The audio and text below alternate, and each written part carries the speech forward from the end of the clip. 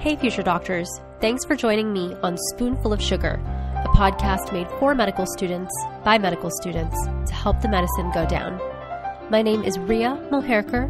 I'm currently a medicine intern in Philadelphia, and I will be your host today. I want to start off by thanking you guys so much for the amazing feedback that we've been getting for Spoonful of Sugar. To all of the students who have rated, subscribed, followed, shared our posts. If you're listening, thank you so much. We truly appreciate your support. This is really a podcast that was created for medical students, and we want to help you however we can. I think for us, the best thing that we can do is to continue to release episodes on a regular basis and cover the topics that you guys are interested in hearing. And so I always encourage you guys to let us know, whether it's through Instagram, through the website, whatever it is, reach out and let us know what topics you want us to cover, and we will. The topic of today's episode is actually dermatological conditions, and it's something that was requested by popular demand. Several people have reached out asking me to cover this topic, and so here we are. Today's episode, we're going to talk about benign dermatological conditions. Obviously, this is going to be a really challenging topic to discuss on the podcast platform. Dermatology is something that requires pictures, images to go along with it. But nonetheless, I think that it's still possible for us to review some key concepts about dermatological conditions by reviewing important vocabulary around them and reviewing how they are actually asked. Sometimes you will find, it's rare, but you will find question stems that instead of a picture, you just get a description, a verbal description of the skin issue. And so it is important to familiarize yourself with the terminology and the vocabulary that surrounds these diseases. So as you go through this episode, if you are sitting at a desk or next to a computer, I certainly encourage you to follow along the conditions we discuss with your books or even a Google search, as I mentioned, names of conditions. But if not to worry. You can always, revisit that and look at pictures later. Let's just tune in and, get started. I think it's going to be important, regardless of whether you're looking at pictures or not, to understand some of the verbs and the ways that these diseases present. So in this episode, the way I'm going to organize it, first, I'm going to start by reviewing specific terms that you should be familiar with. These are descriptions that will be used in the question stems themselves on the board exams. And you'll also need to be familiar with these terms when you're describing physical exams in the future to your teams. So we'll go through kind of basic terms first, and then we'll go through some common benign dermatological conditions. Obviously, I'm not going to be able to cover all of them because there are just so many, but I am going to try to hit some of the more common ones that you should definitely be familiar with. Also, I do want to point out in this episode, we're only going to be covering benign conditions. If you would like an overview of skin cancer, we actually did kind of cover some of the different types of skin cancer and key topics related to that in Season 1, Episode 16 on Cancer Epidemiology. So for some of the malignant conditions, I would recommend tuning into that episode. And in today's episode, we'll just be talking about benign conditions. So first of all, I want to start off by discussing some basic vocabulary that's associated with these diseases. I'm going to start by presenting a series of terms, and I'm going to present them kind of as dichotomies, so two different terms, and think about what they mean to you and what the difference is between them. The first two terms are macule and patch. Do you know what macule and patch refers to and what the difference is? So by definition, both macule and patch refer to flat lesions. Okay, these lesions are flat and kind of smooth across the top of the skin. The difference between them is the size. So macules are going to be lesions smaller than 1 centimeter in diameter, and a patch is going to be larger than 1 centimeter. The next two terms I want to think about in juxtaposition are papule versus plaque. Do you know the difference between a papule and a plaque? Again, both of these are referring to raised solid lesions. So whereas the macule and patch were flat against the skin, these are going to be more raised.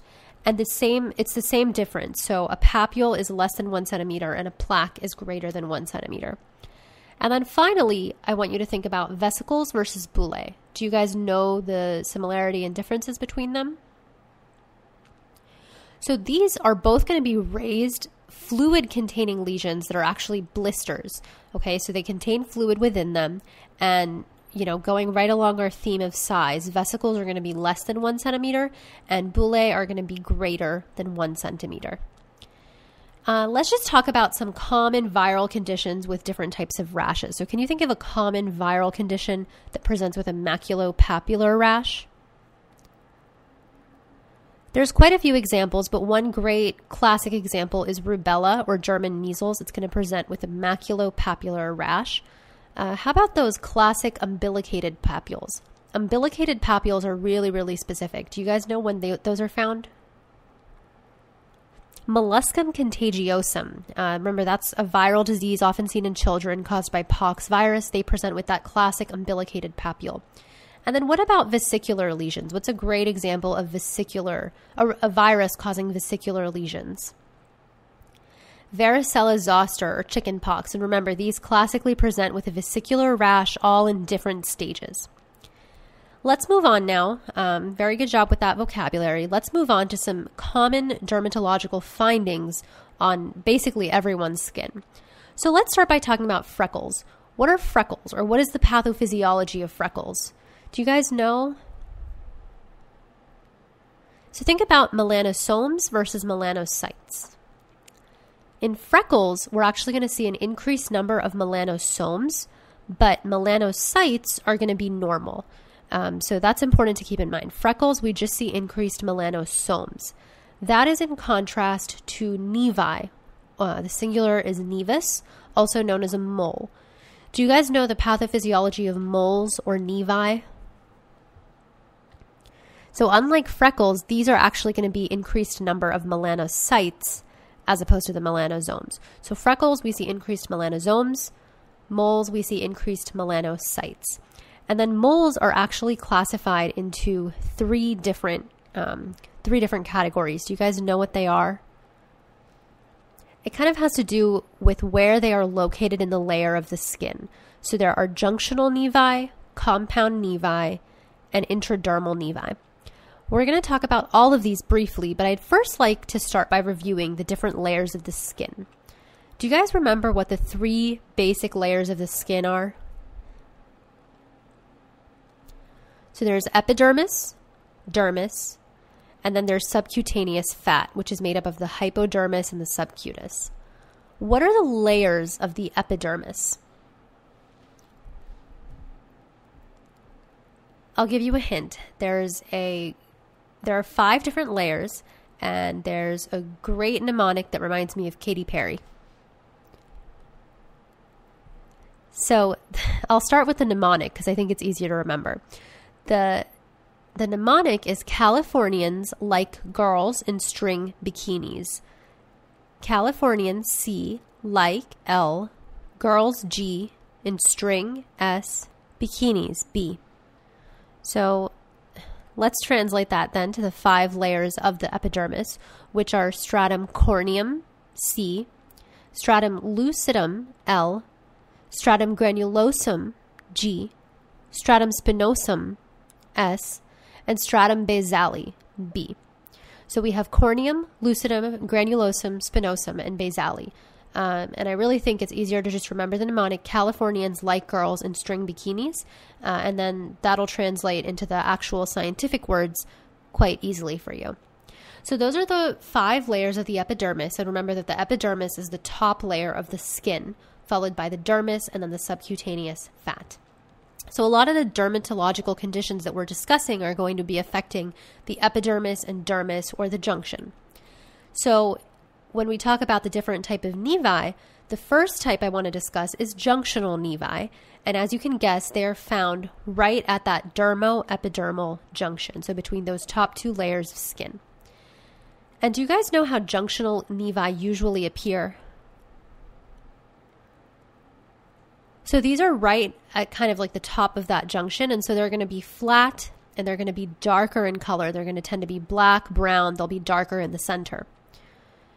Now, if some of the cells start to extend, if some of the melanocytes start to extend deeper into the dermis, we're going to get what we call compound nevi.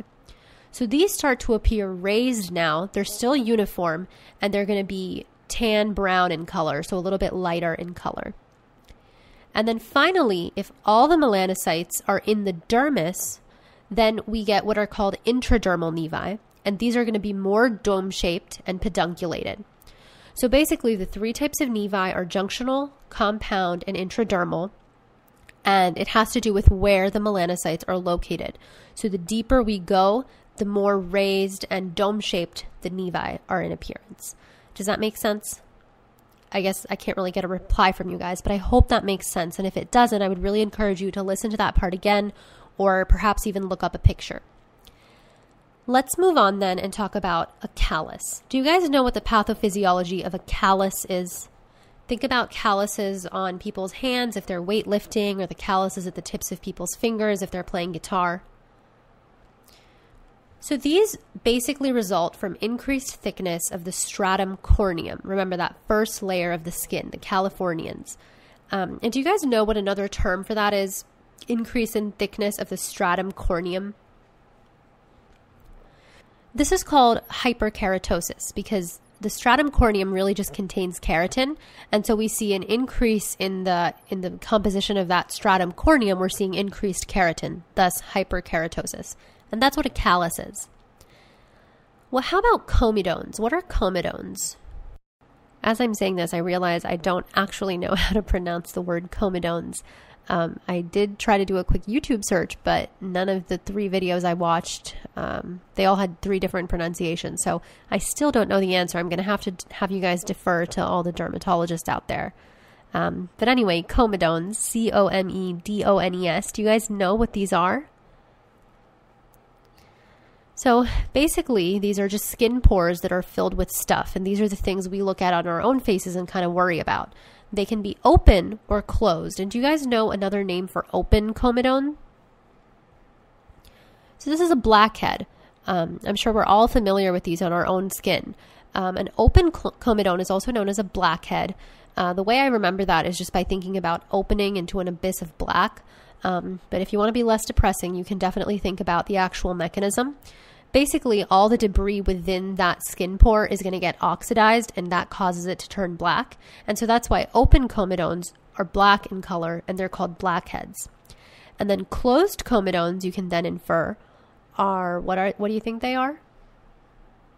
Whiteheads. So closed comedones are going to be whiteheads. And the way I think of this is just boarded up. It's like a white wall. So closed comedones are whiteheads, and then open are blackheads. These are actually non-inflammatory lesions, but they can inflame and cause acne. So that's kind of a great segue to discuss a very common dermatological condition known as acne. And there's a few different types of acne. For the purposes of step 1, you don't have to be super familiar, but the different types are comedonal, inflammatory, there's nodular, there's also nodulocystic. And really depending on which type of acne, there's going to be different treatment schemes. But do you guys know some of the most common agents we use to treat acne? So benzoyl peroxide is definitely one. We can sometimes use antibiotics, topical or oral. And then we can also use retinoids or vitamin A, and this can also be topical or oral. Do you guys know what you have to be really careful about when you're giving vitamin A, especially to teenage women? So pregnancy, because vitamin A is a super horrible teratogen. And so women who are taking vitamin A for acne treatment need to usually be on birth control when they're taking it, because it's so teratogenic. So let's move on then and continue talking about some inflammatory conditions. And let me give you guys a question stem for this next one. So let's say a 4-year-old child comes into the doctor, has erythematous paretic eruption along the flexor surfaces.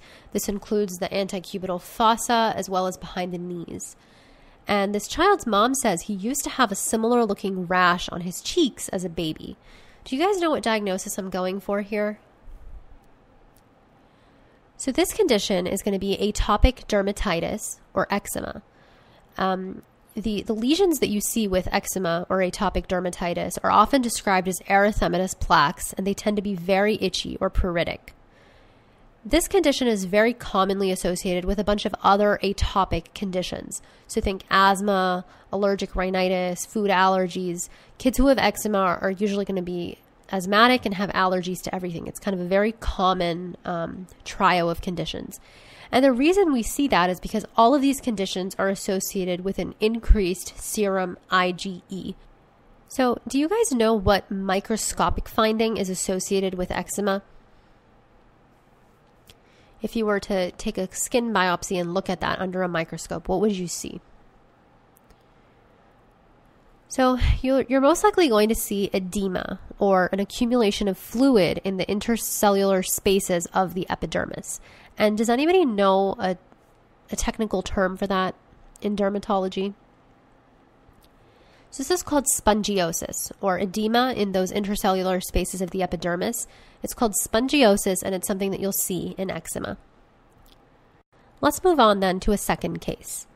So what if an adult patient comes in and has papules and plaques that are associated with silvery scaling located over his knees and elbows? He says that whenever he scratches at those scales, there's actually some really tiny pinpoint spots of bleeding. When you do a physical exam on him, you notice that his nails are also pitted, so he has nail pitting, and he has some enlargement of his interphalangeal joints. What diagnosis am I going for here? Psoriasis, very good. That silvery scaling is kind of a key descriptor for psoriasis. And do you guys know what that pinpoint bleeding I described, what's up with that? So it's important because it has a name. It's called the Auspitz sign, and it's basically tiny pinpoint spots of bleeding whenever those scales are scratched off. It's seen in psoriasis. And do you guys know what microscopic findings you would see with psoriasis? So there's some very fancy words here. We see acanthosis with parakeratotic scaling, and we also see a finding called Monroe microabscesses. Let's slow down and break all that down. So what's acanthosis? Acanthosis is epidermal hyperplasia. So basically increased layering of the stratum spinosum. Parakeratosis is whenever we have nuclei retained in the stratum corneum. It's odd to see nuclei in the stratum corneum because it's usually just made up of keratin, but that's why we see parakeratosis in psoriasis.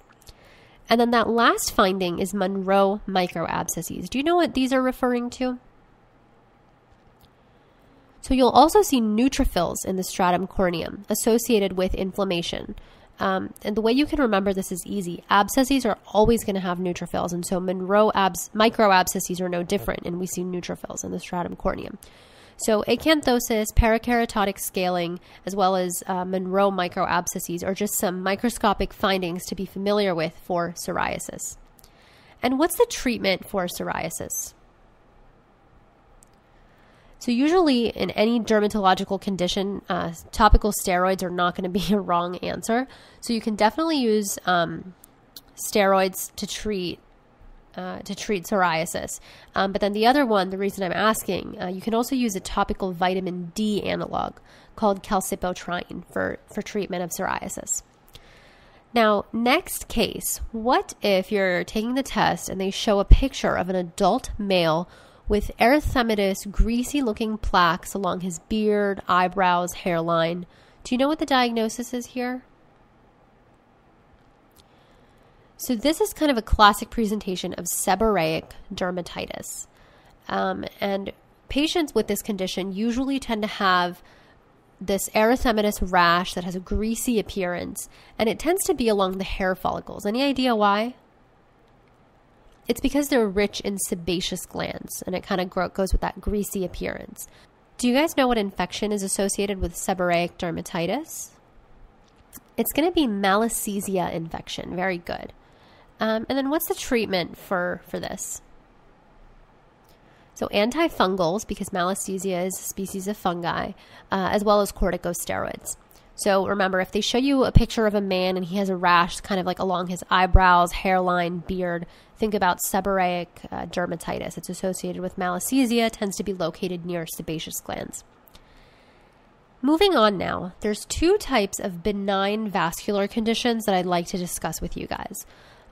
These are commonly tested, and in pictures, the vascular tumors are going to look like really well demarcated red colored bumps, okay? And these basically just correspond to growth of blood vessels.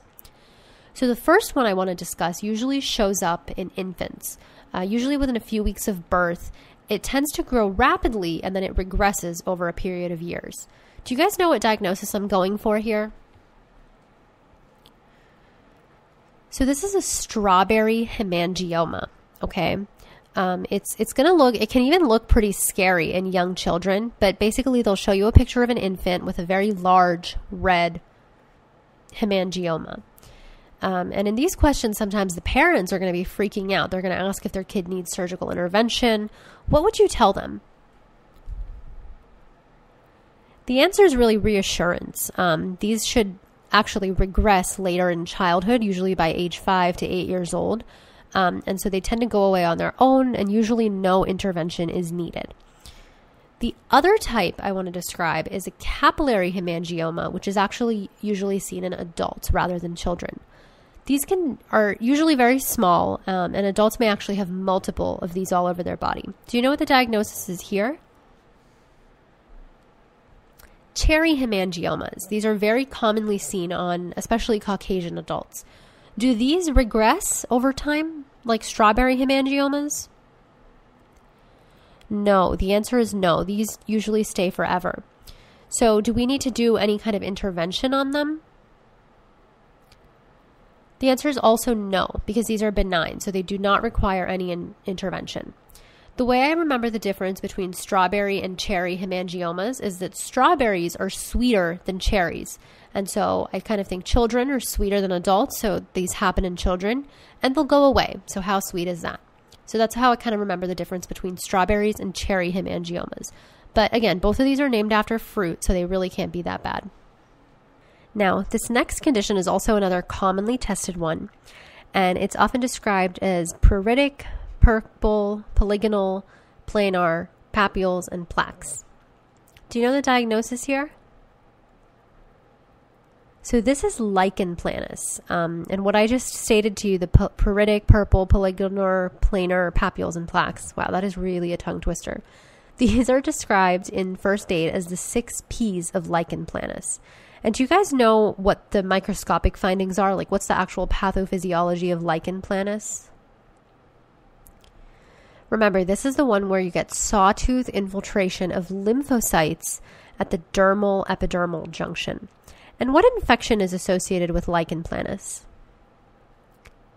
So just think about this. If you see a purple polygonal rash, the patient may have a history of hepatitis C. Now, let us conclude with the very last set of conditions that I want to talk about.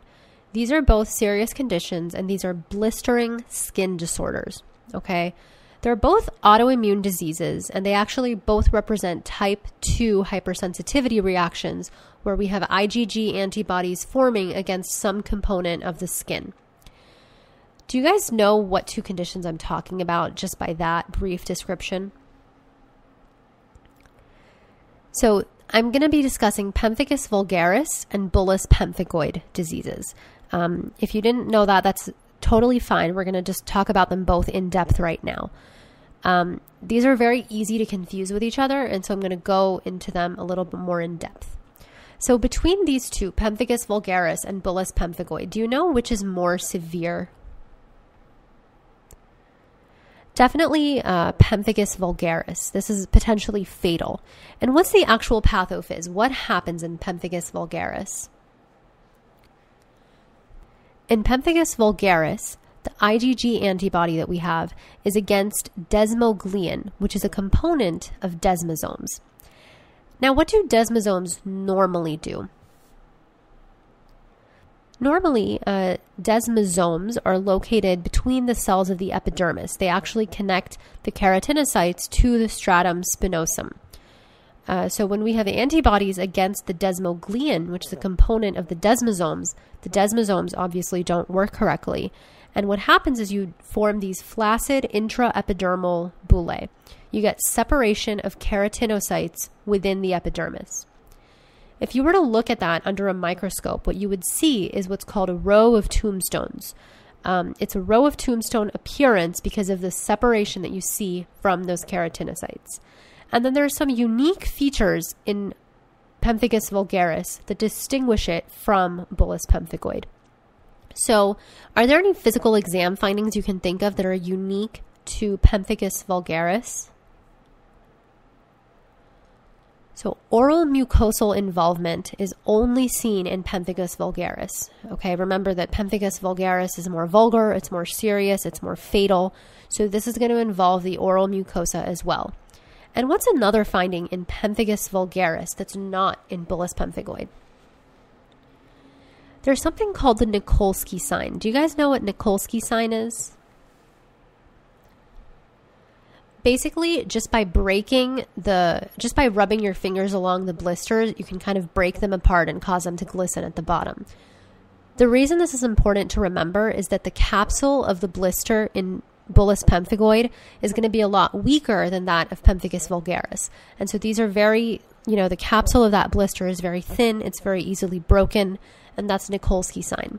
And you'll actually have new blisters appear just with gentle traction and rubbing. The last thing I want to say for pemphigus vulgaris is that it's really important to be familiar with the findings that we see when we look under immunofluorescence. And do you guys know what it looks like on immunofluorescence for pemphigus vulgaris? So we see a reticular or net-like pattern. Reticular just means net-like. And basically think of it as desmosomes connect a bunch of neighboring cells within the epidermis. So imagine kind of a net connecting all those cells, and you'll see a reticular pattern on immunofluorescence. And then let's move on then to talk about bullous pemphigoid and kind of contrast that with what we just discussed for pemphigus vulgaris. So what is the pathophysiology of bullous pemphigoid? What are the antibodies against? In bullous pemphigoid, we see IgG antibodies directed against hemidesmosomes. Now, hemidesmosomes, what's their normal function? So these are going to connect the epidermal basement membrane. Okay, so think of these as this connecting the cells of the epidermis to the basement membrane. How do we differentiate from pemphigus vulgaris? So first of all, the blisters in bullous pemphigoid are going to be more tense. Think of it this way. The defect in bullous pemphigoid is lower than that in pemphigus vulgaris. In bullous pemphigoid, the defect is at the level of the basement membrane. And so these cells are actually going to have, or these blisters are actually going to have a thicker capsule around them. And so the blisters tend to be more tense. And the Nikolsky sign is negative because they're not easily ruptured, like in pemphigus vulgaris. And then finally, the oral mucosa is not involved for bullous pemphigoid. And do you guys know what pattern we see on immunofluorescence for bullous pemphigoid? So we see a linear pattern. Remember, in pemphigus vulgaris, it was a reticular pattern on immunofluorescence. It was net-like. In bullous pemphigoid, it's going to be a linear pattern. Think of it as a line kind of right at the dermal-epidermal junction, and that's where the defect is. That's where the hemidesmosomes are attacked. So great job getting through pemphigus vulgaris versus bullous pemphigoid. Just remember, if you're having trouble picking between the two on the test, that pemphigus vulgaris is kind of worse in every way. Now, other than pemphigus vulgaris, can you think of any other conditions where you see that positive Nikolsky sign? So remember, Nikolsky sign happens when the blisters are very, very fragile, and we see separation of the epidermis just by manually stroking the skin. So this can be seen in staphylococcal scalded skin syndrome. It can also be seen in drug reactions like erythema multiforme. So very good. Excellent job, guys. That kind of concludes all of the conditions that I wanted to go over in this episode. I know we did not hit nearly all of the derm conditions because there's just so many, but I tried to hit some of the more commonly tested ones and address the important recurring concepts within those. So again, I want to emphasize that this episode was very, very limited, not only in scope, but also because we couldn't show you guys any images. So if you didn't have a chance to follow along with images while you were listening, I highly encourage you to go to your books at your, when you next have a chance and kind of look at the pictures associated with all of these conditions, just to ingrain them in your mind and ingrain them in your memory. Or, you can always listen to this episode again and follow along with a Google search or something like that. So anyway, I really hope this episode was beneficial to you guys. As I said at the beginning, this was a topic that I was asked by multiple people to address.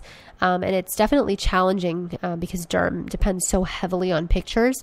But I hope that it was beneficial to you. I hope that, we addressed some things that are commonly tested, addressed some topics that are very important to be familiar with as you move forward to the board exams as well as to the wards. Hopefully you feel a little bit more comfortable describing the physical exam findings with rashes as well. So as always, if you have any questions, comments, concerns, you can always go to spoonfulofsugar.org and post them under the link for this episode. That's kind of an area meant to discuss errors or questions or any issues with each episode. If you're finding our episodes helpful, I really encourage you to subscribe to us, give us a rating or review, follow us on social media. I have actually started being a little more active on Instagram with some practice questions. So who knows, in the next few weeks, we might see questions about some of the conditions that I described in this episode on the Instagram. So definitely encourage you to follow along there. And then as always, if there's any topics that cause you to have SOS levels of panic, get in touch. We'd love to help you guys out with a spoonful of sugar to help the medicine go down.